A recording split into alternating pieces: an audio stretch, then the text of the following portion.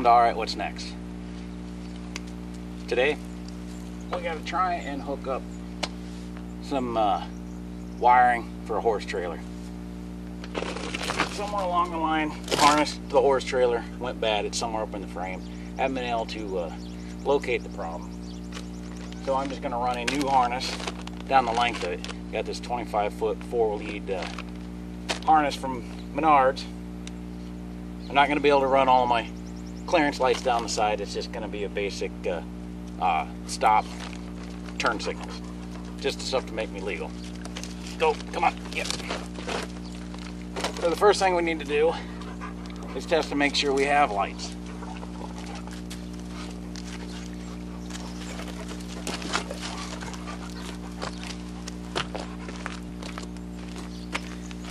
Nope. I had to get this adapter. This adapter will plug into my main truck harness, the bumper, but it's got this adapter here that'll allow me to run the 4-lead harness. It also can do a 6-lead one. This is the one that we need, is the 4-lead. So that would just plug in your main truck harness.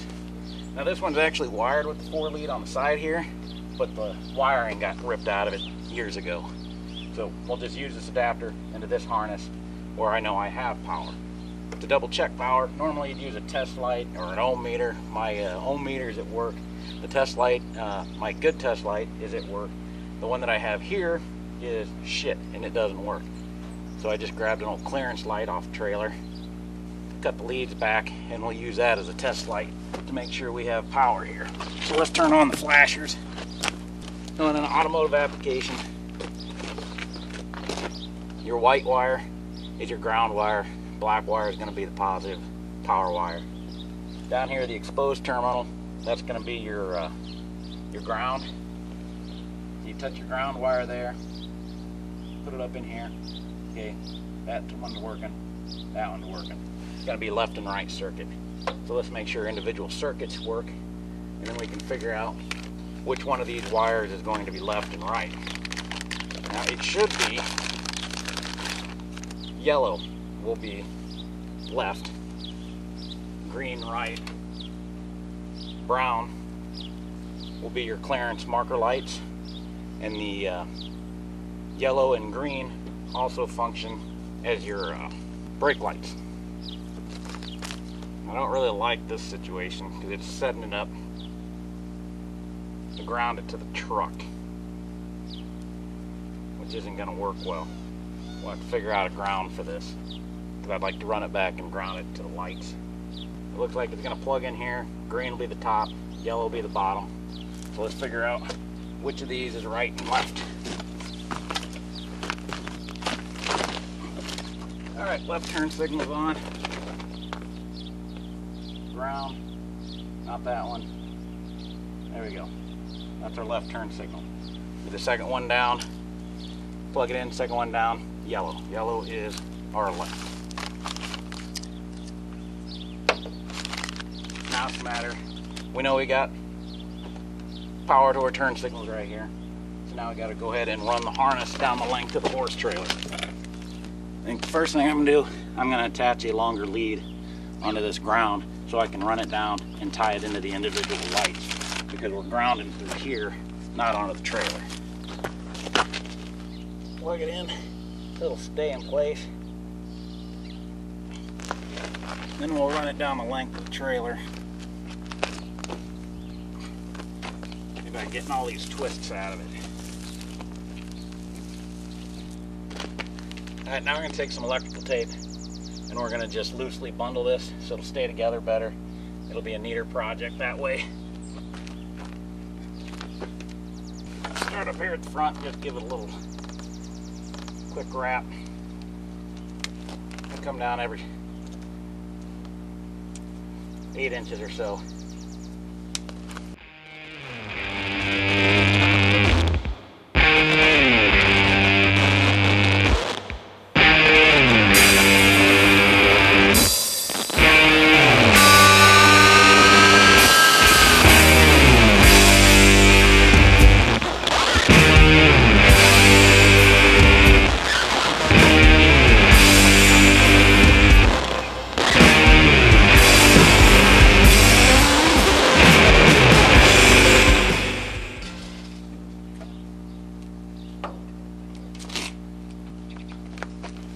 Alright, now we're going to disconnect the harness, get it out of the way, and we're going to put this thing up onto a ramp, tilt the trailer up on one side, so it's easier to slide underneath here and connect the harness.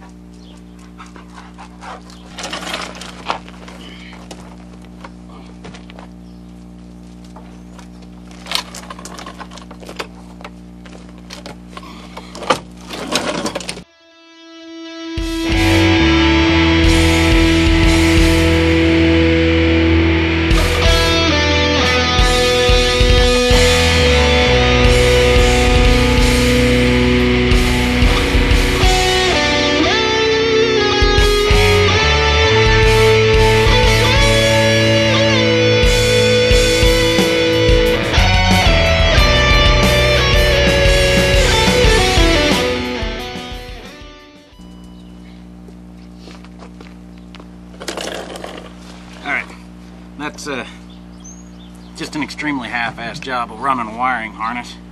I don't have the time to do it right and pull out all the old wiring and run it through all the existing channels. I need the lights to work, and I need them to work now. I have to use this trailer. So now we've got it to the back. Up in here, there's channels that will run up to the tail lights. So we got to run each individual wires up into there. Since we got it at the back, now we got to split the harness into its two individual pieces. There's going to be the green and brown and yellow and brown, plus the white for ground. So we need to take the tape back off, split it in half. Okay, now I'll take the green and brown, it's going to go that way. Yellow and brown is going to go straight up. We need to take and split our ground wire so we can run one that way. Alright, now what we're going to do, we're going to pull this tail light out. We're going to find some heavy mechanics wire that we can run down in through here, through the hole in the bottom of the frame, so we can tape it to the wiring harness and use that to pull the harness back up into here.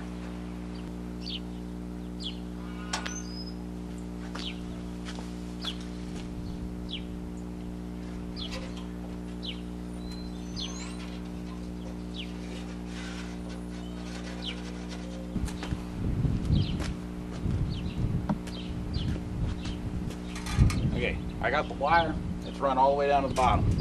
So now what you do is you take your yellow, brown, and white wire. We're going to wrap it and tape it around the wire down there, shove it up in the hole, and we can use this wire to gently pull it back up out of the top.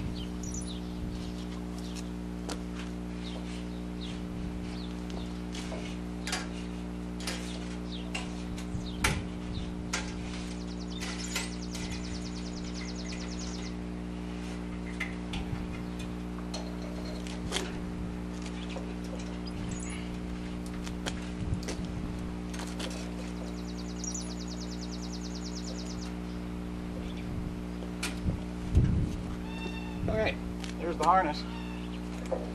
Now I just gotta run it across the bottom up into the other freaking tail light. And then we can tie them together.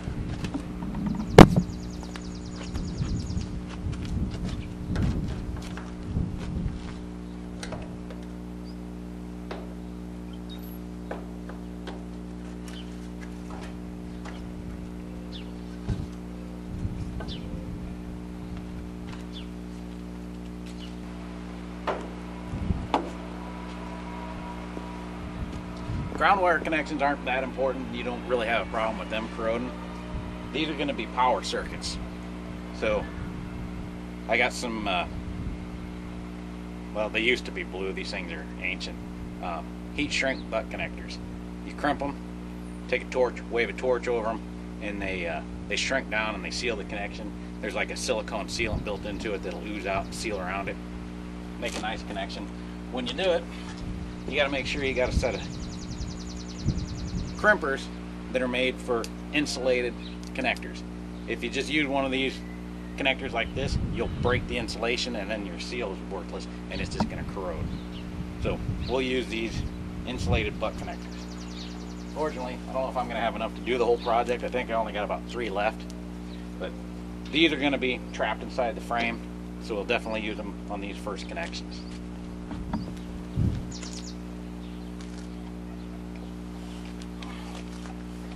Okay, so here's the 2 connections with the heat shrink butt connectors. Propane torch. You can use a Bic lighter. This is just quicker.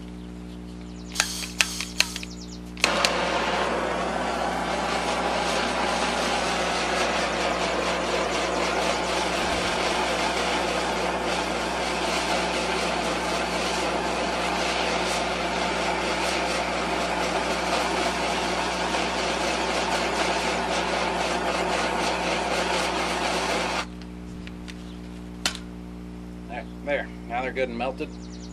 You won't be able to see it because I can't do close-ups with this camera. It's a cheap piece of crap. But when you melt it, it'll get this little like goo ring around there. That's the silicone stuff that melts, comes out, makes a nice, good sealed connection. So now you can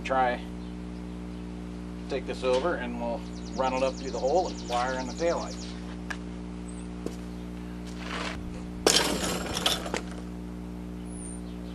Alright, there we go.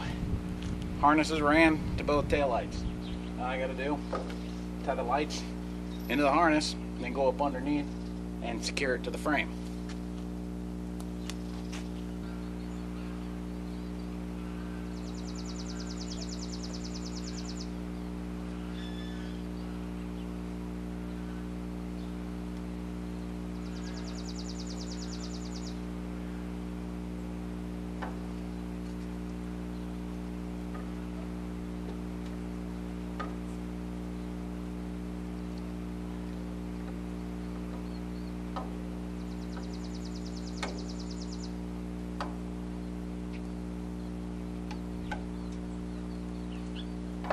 Okay, I have a limited number of connections and I'm extremely ashamed of myself for doing this, but I used a wire nut to connect these together and I'm going to wrap it in electrical tape.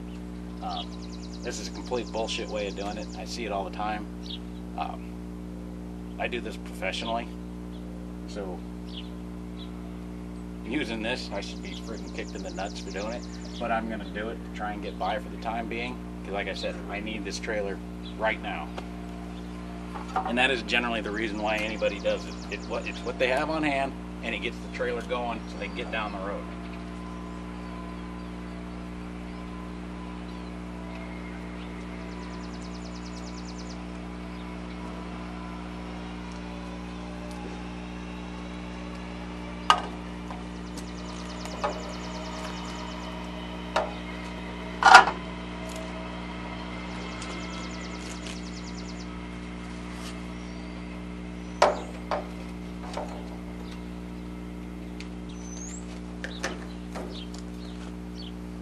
There, another reason not to use a wire nut is your lights don't fit for shit.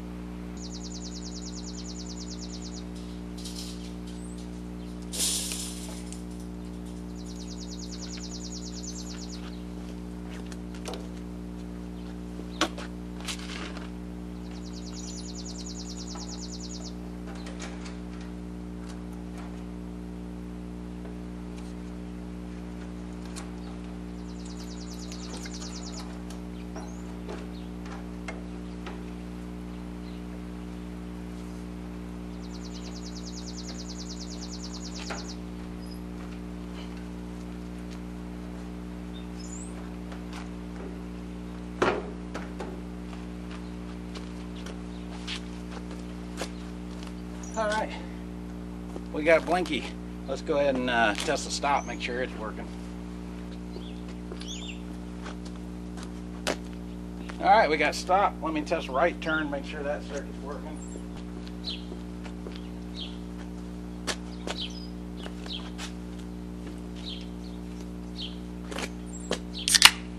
All right. Now the only thing I got left to do is go underneath there with some harness staples and staple it up to the wood floor wherever I can. Zip tie it, try and keep it off any sharp metal that might be underneath of there. And I've got a working harness again, and I can use this trailer. Granted, it's not the best way to do it. Goddamn wire nuts, that's probably the stupidest fucking thing. But it'll work for now until I can actually get the stuff to fix properly, and then I can go haul some stuff today. I'm not gonna bother showing you how to tie the harness up underneath of it. It's not a big deal. Just, if you know how to use a staple up to the wood floor, zip tie it wherever you can find a place to zip tie it, and that's it. Harness is in, I can go use the trailer. We'll see you next time. Don't forget to click subscribe, hit like, turn on notifications. Bye.